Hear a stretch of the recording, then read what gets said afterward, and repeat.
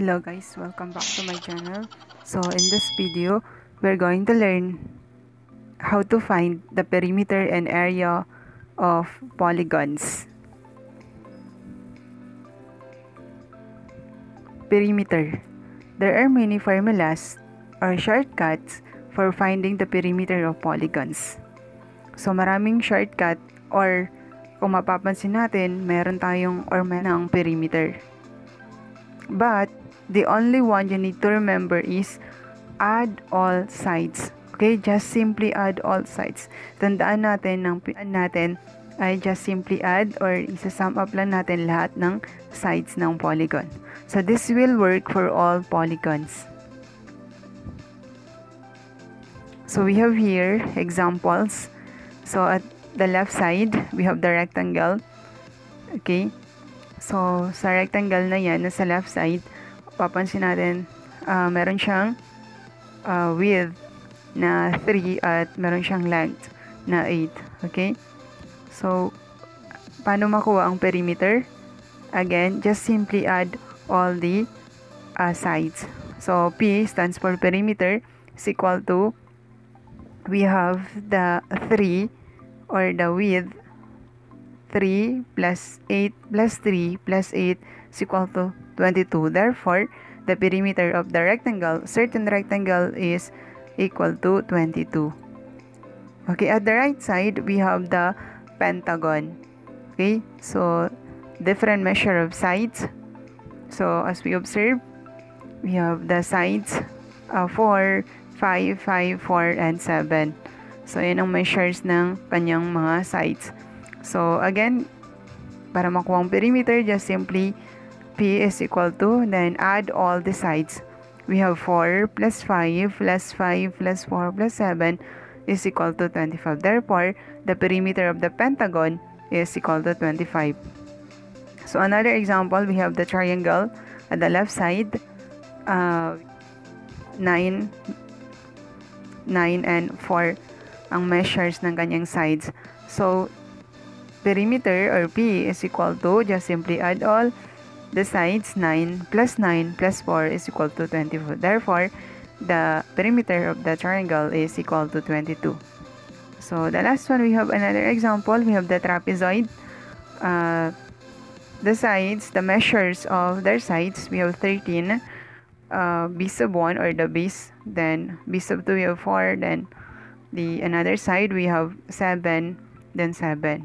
So, again, P is equal to, simply add all sides. 13 plus 7 plus 4 plus 7 is equal to 31. Therefore, the perimeter of the trapezoid is equal to 31.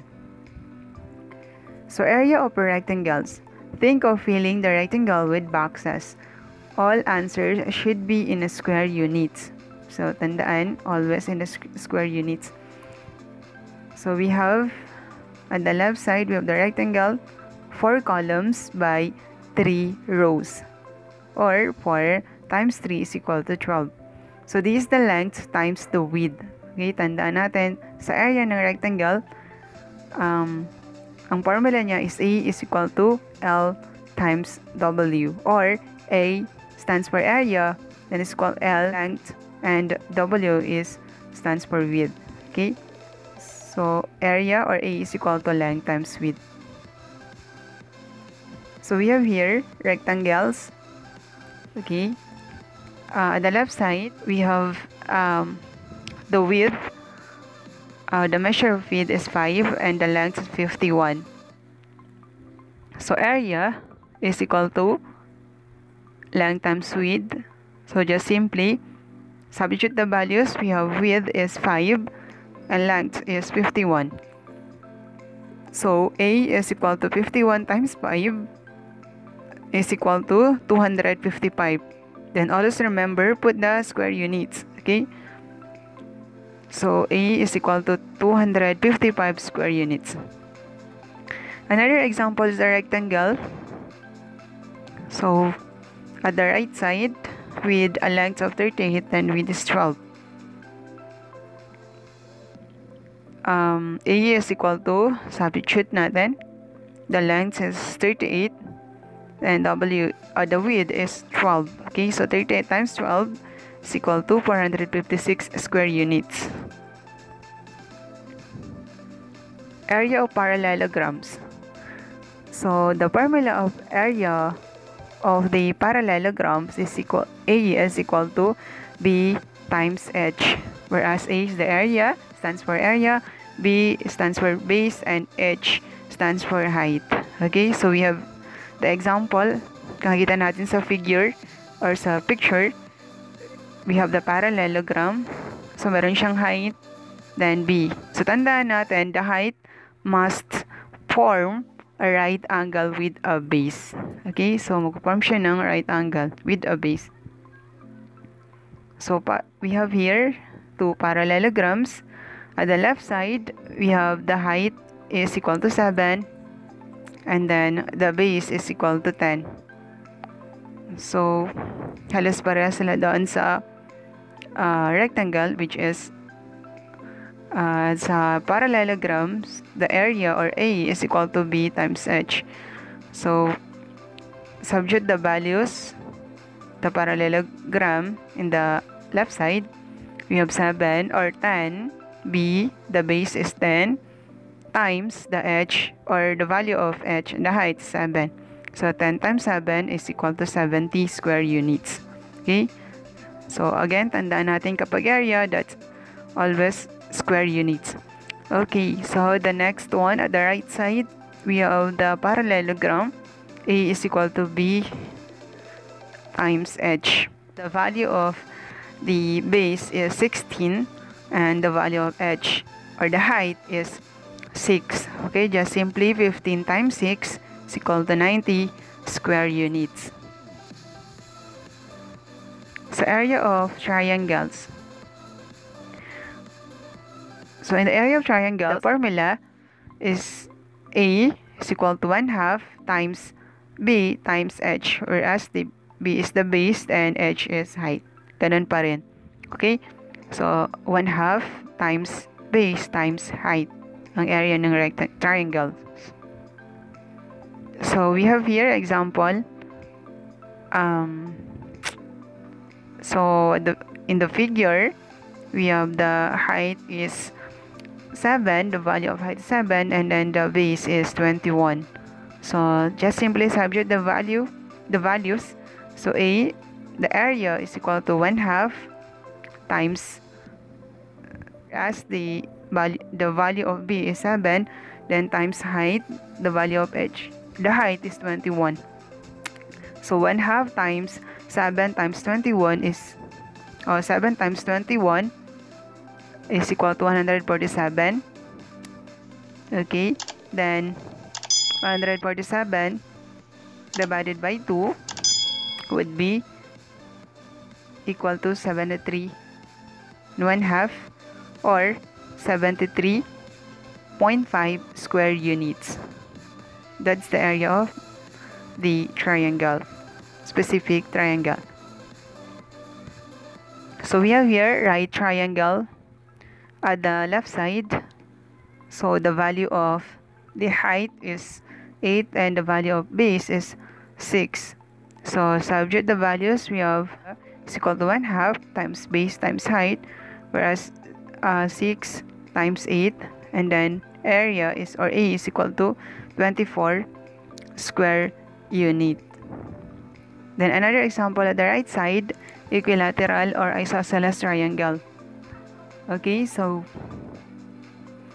the value of, or the base, ang base natin is 10, and ang height natin, kita natin sa figure 5 square root of 3. Okay, so simply substitute the values. So alam natin pag isosceles or equilateral, that's 60 degrees lahat.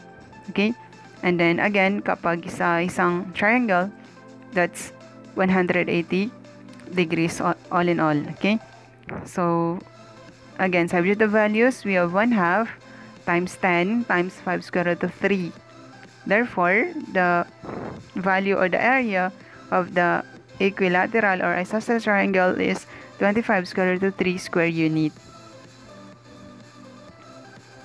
So we have the area of trapezoids. Okay, in the figure, we have the trapezoid. We have the b sub 1 is the base 1, and then v sub 2, and the height. Okay, so A, the area of the trapezoid, A is equal to 1/2 times h quantity b sub 1 plus b sub 2. Okay, so meron tayong example na trapezoid with base 1 with a measure of 8, and the base sub 2 is 12, and the height is 6. So just simply substitute the values. Area or A is equal to 1/2 times h, the value of h or height is 6, and then b sub 1 quantity, then 8 plus the b sub 2 is 12. Okay, so just simply multiply. We have this is 1/2, okay, times 3, that's 6 over 2, or divided by 2, that's 3, and then 20 is 8 plus 12. So A is equal to 60 square units. So yan ang area ng trapezoid. Okay, we have here another example of trapezoid with 45 degrees. So as we observe in the figure or in the picture, the value of h or the height is 6.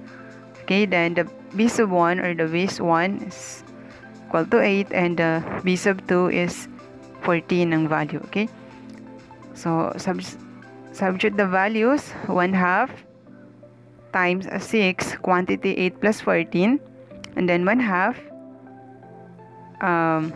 8 plus 14 is 22. So 6 times 1/2, or 6 times 1 is 6 divided by 2, and then times 22, then that's equal to 66 square units. Okay, so another example, isosceles trapezoid. The height, the value of height is 5 square root of 3, and the value of base or b sub 1 is 6, and b sub 2 is 16. Okay, just simply substitute the values. We have 1/2 times 5 square root of 3, kasi yan ang value niya. Then quantity, ang b sub 1 natin, we have 6, then plus 16 the b sub 2, then 6 plus 16, 22, then 1/2 times 5 square root of 3 times 22, then 5 square root of 3 times 11, then equal to area or A is equal to 55 square root of 3 square units.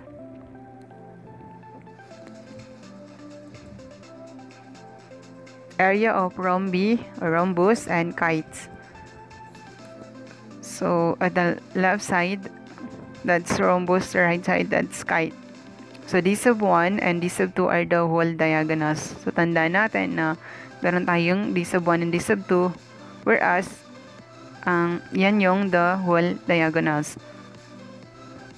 So the value of, or the formula of the area of the area, we have A is equal to 1/2 times d sub 1 times d sub 2. So we have here the area of the regular polygons. S stands for side, A is equal to apothem, and R is equal to, or the stands for radius. Okay, so we have the hexagon. A is equal, the area is equal to 1/2 times A times P. Again, A is the apothem and P is the perimeter. So rhombus and kite, at the left side we have the rhombus. So meron tayong two diagonals. Diagonals niya ay 8 tsaka 8, then 6. Okay, so A or area is equal to 1/2 d sub 1 times d sub 2. Substitute the values. D sub 1 is equal to 12 kasi 6 plus 6 is equal to 12 times d sub 2, 16. 8 plus 8 is equal to 16. Then, 1/2 times 12 times 16 is equal to 96 square units. At the right side is the kite. So, meron siyang d sub 1. Ang d sub 1 niya ay 8 kasi 4 plus 4 is equal to 8. And then d sub 2 is 10 because 3 plus 7. Okay? That's 10. So, substitute lang natin, we have 1/2 times 8 times 10 is equal to 40 square units. Okay, so we have here the regular hexagon. So, the regular hexagon, so P again stands for perimeter. 6 times 6 kasi 6 lahat yung side. And then, 6 ang measure or measurement. So, kaya naging 6 times 6, then the perimeter is 36. So, since nakuha natin ng perimeter, so kunin natin yung apothem. So, ang apothem, since yung side na nakita natin, we have, kasi nakakabuo tayo ng triangle, diba? And then, we have siya, so i-divide natin dalawa equally. We have 3, then 3, kasi 3 plus 3 is equal to 6. Okay? So, ang gagawin natin, we have, since given ang 5, okay, so we have 3 squared plus x squared is equal to 5 squared. So, 3 squared, para makuha natin yung apothem. Okay, substitute natin dito. So, 5 times 5 is 25. So, lipat natin sa kabila. 3 times 3 is equal to 9. Okay, tapos minus natin, 25 minus 9 is equal to 16. So, since meron tayong x squared, para makuha natin ang x squared yan yung value ng apothem. So, ilipat natin squared. So, x is equal to square root of 16. Whereas, the perfect square siya. So, 16 is equal to 4. Therefore, ang x natin, ang apothem, is equal to 4. So, since nakuha na natin, just simply substitute the values. Okay? So, a is equal to 1/2 times ang apothem, where the value is equal to 4. Then, ang perimeter times perimeter, 36. So, 1/2 times 4 times 36 is equal to 72 square units. Okay? Okay, so that's all. So, I hope nakuha kayo ng idea or yes, how to find the perimeter and area of the polygons.